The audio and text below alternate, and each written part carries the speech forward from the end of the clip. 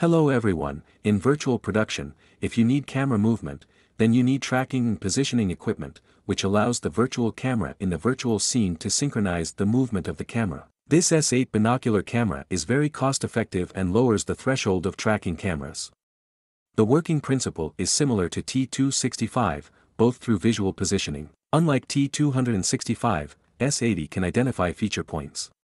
When working, obvious markers such as QR codes and other feature points are placed in the viewing angle of the camera, and its accuracy and frame rate are higher, and it is more convenient to use. There is no need to build a work area, and it can be set up in a few minutes. The difference between S80 and DS80 is that DS80 has depth information, but at present this function has not been perfected.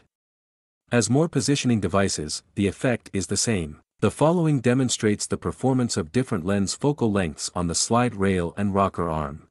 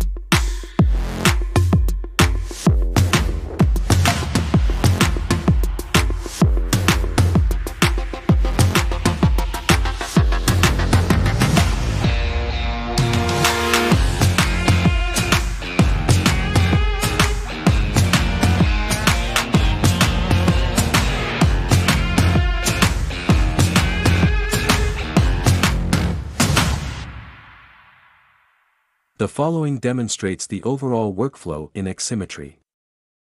A lens calibration. When printing the calibration board, you need to pay attention to the accuracy and not bend, which will affect the calibration lens. After calibration, the lens file will be obtained, and it will be loaded in Xvision later. Please watch this video for the specific process. Second, add a tracking camera to the prepared UV scene, and then bake.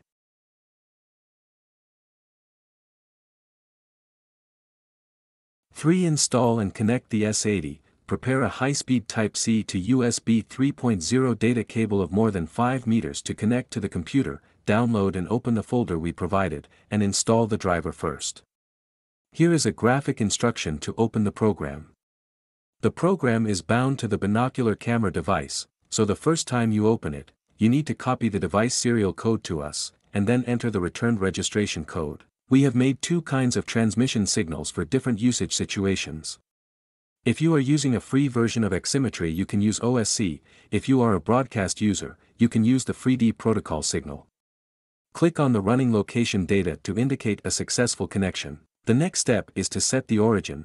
Place the calibration plate flat on the machine position and move it to the ground 2 meters away, and then click on the calibration origin in the program. If the camera does not detect the calibration board and the red prompt appears, tilt your camera down so that it faces the calibration board. We also made a tracking calibration function, namely offset value calibration. Select the video source of the current camera at the bottom right of the program, and then click Start Calibration. Note, do not use a lens with a long focal length, and then move around the calibration board for half a circle according to the prompts. When the green is fully adjusted, the result will be automatically calculated. The numerical calculation will be slightly biased. You can also use manual measurement methods. After recording the data, you need to manually enter it into Xvision on the delta head transfer. Note, this is in meters. Fourth, launch Xvision and configure it.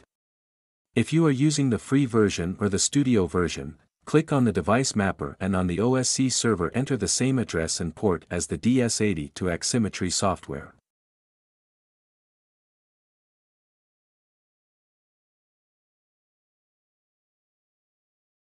Create a new compound project, drag the Unreal project scene in, and then drag the tracking camera node inside the folder we provided. Complete the basic operations, connecting the nodes, chroma keying, etc.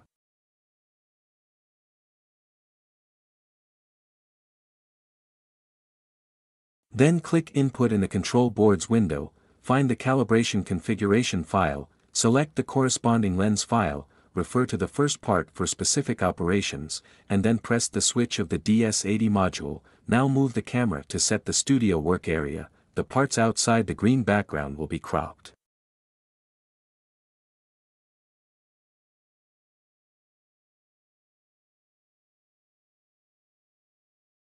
Then adjust the delay, so that the camera input and the scene are synchronized.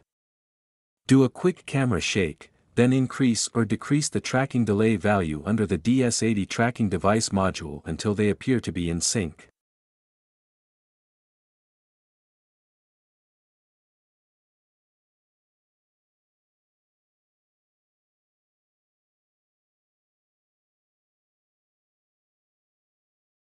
Now enter the offset value of the program.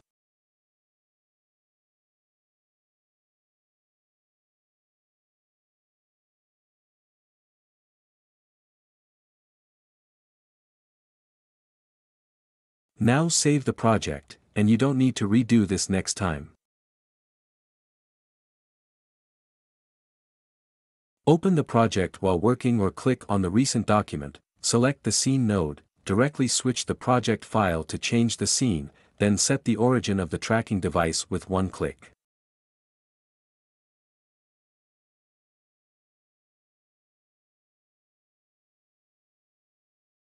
If you change the lens, just switch the lens file.